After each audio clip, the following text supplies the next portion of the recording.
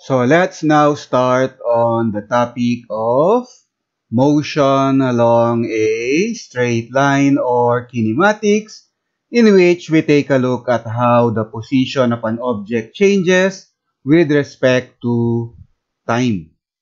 First, let's have definition of terms. You have an object on the x-axis. With respect to the x-axis, the object has position. With respect to the origin, x is equal to 0. The object has position x naught, initial position x naught.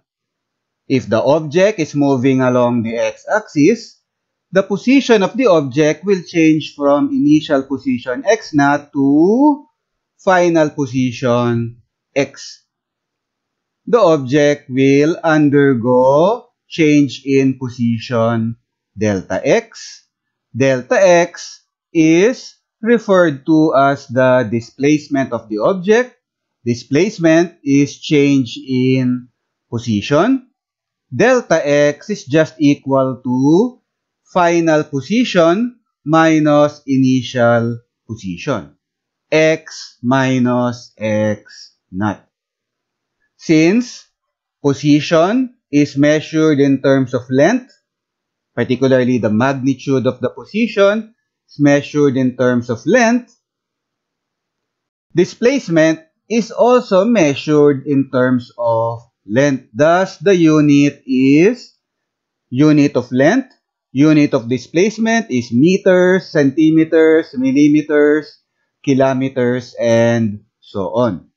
Now, these units are metric system units. We also have the English system units. I will leave it up to you to look up the English system. You have inches, feet, yards, and so on. Be able to convert from metric system to English system and vice versa. Likewise, in terms of the metric system, you have the prefixes of the metric system. So familiarize yourself with the different prefixes of the metric system. You have centi, milli, kilo, and so on. If we take a look at how fast the position of the object is changing, we have what is referred to as the velocity of the object. Rate of change of position. And calculus defines rate of change of position, rate of change, as you have velocity v is equal to very small change in position divided by very small change in time. You have dx divided by dt. Dx over dt is also differentiation of x with respect to time. So you have velocity v is equal to dx over dt. If the position of the object is changing, you have how fast the position of the object is changing, velocity. We also have how fast the velocity is changing. We have acceleration of the object. Rate of change of velocity. If velocity is dx over dt, acceleration is dv over dt. A is equal to dv over dt, very small change in velocity divided by very small change in time, or differentiation of velocity with respect to time. In terms of unit, velocity has a unit of meters per second, centimeters per second, kilometers per hour, and so on. Whereas acceleration unit is meters per second squared, centimeters per second squared, and so on. Note that these quantities, position, displacement, velocity, acceleration, these are all vector quantities. Not only do they have magnitudes, they also have directions. So when doing analysis involving these quantities, bear in mind that they are vector quantities. You have to take into account their directions when you do your analysis. And now some notes for this course, particularly in terms of motion along a straight line. For convenience and simplicity, we will limit the straight line motion to either along the x-axis or along the y-axis. Of course, any type of straight line will do. Motion along a straight line motion after all. But again, just for our course, for convenience and simplicity, we will limit our discussion. We will limit the motion to be either along the x-axis or to be along the y-axis. Now, as we have mentioned, position, displacement, velocity, acceleration, they are all vector quantities. They have both magnitude and direction. For the direction, along a straight line, for instance, x-axis, you have two possible directions, either towards positive x direction or towards negative x direction. We will consider positive direction to be the positive x direction or positive y in terms of the y-axis, while the negative direction is towards negative x or negative y, again in terms of the y-axis. So positive direction is towards positive x, while negative direction is towards negative x. For instance, if you have delta x is equal to positive 5 meters, that means the displacement of the object, the change in position of the object is 5 meters towards positive x direction. If delta x is equal to negative 10 meters, the displacement or the change in position is 10 meters heading towards negative x direction. In some cases, you might encounter the term deceleration. This simply means the object is slowing down.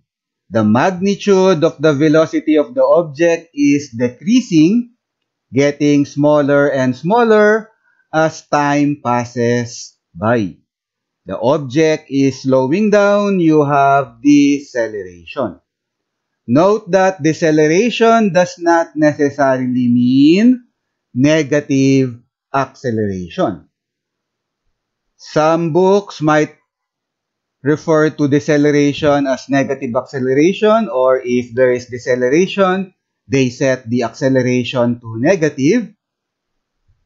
But for our course, simply because we have two possible directions, positive x direction and negative x direction for the x-axis, deceleration simply means the object is slowing down. Deceleration occurs when acceleration is opposite in direction as the motion of the object. For instance, in many cases, in many books, the default direction is positive direction. So if the object is decelerating, the acceleration is negative direction. So negative acceleration. That's because they set the default direction of the motion to be positive direction. But in terms of x-axis, positive x and negative x direction, deceleration does not necessarily mean negative acceleration, because there will be cases wherein you have the object moving in the negative x direction and the object is decelerating. If the object is moving in the negative x direction and it is decelerating, that means the acceleration is opposite in direction. So that's positive direction.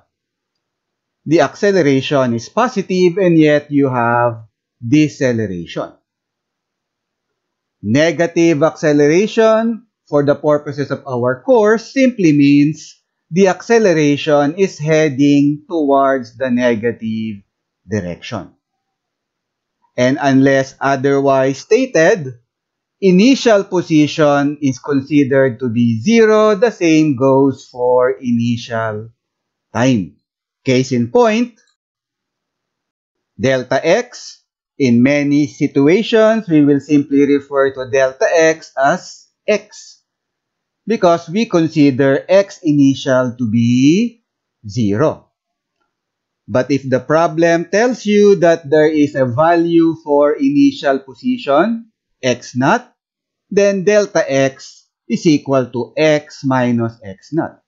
But under normal circumstances, we set x naught to 0, therefore delta x is equal to x. So in many situations in our discussion of motion along a straight line, when we say displacement, we use x. Again, because we set the x initial to 0.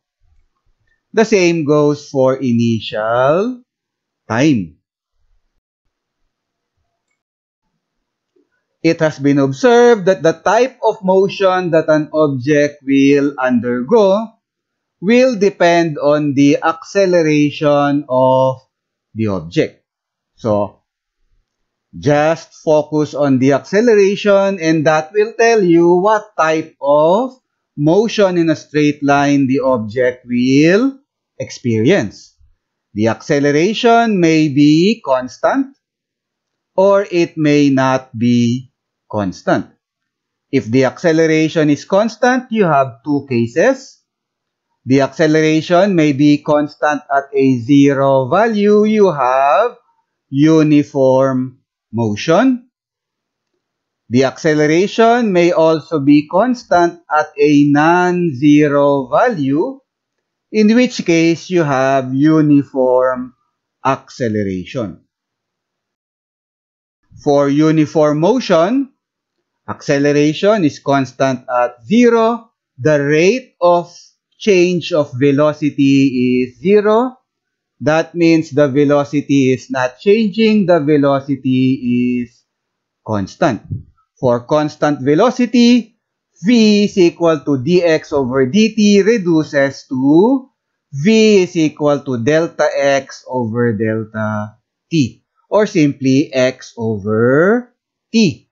And since the velocity is constant, if you get the average velocity, v average will also be equal to delta x over delta t.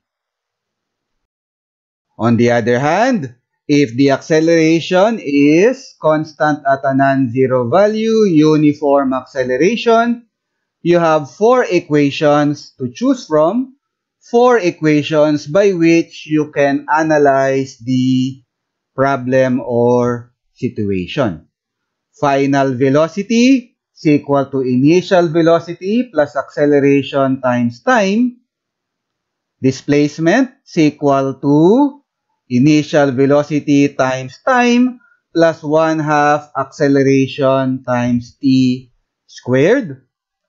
You have v squared is equal to v naught squared plus 2ax. V average velocity is just equal to the average of initial velocity and final velocity. So v plus v naught divided by 2.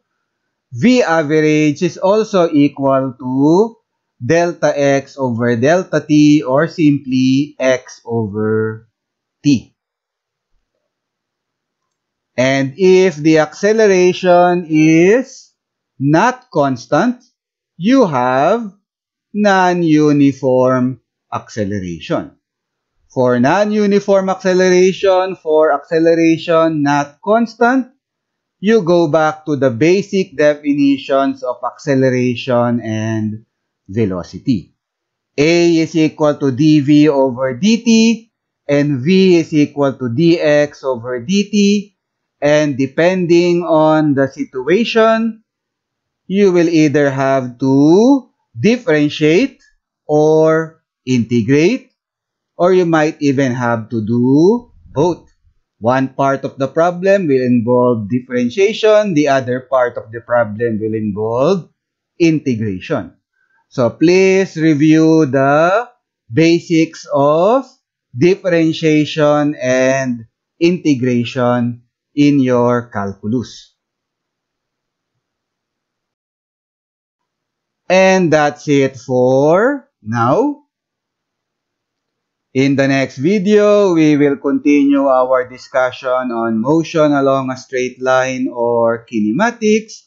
In the next video, we'll take a look at constant acceleration. So that's uniform motion and uniform acceleration. So again, that's it for now. Thank you for watching.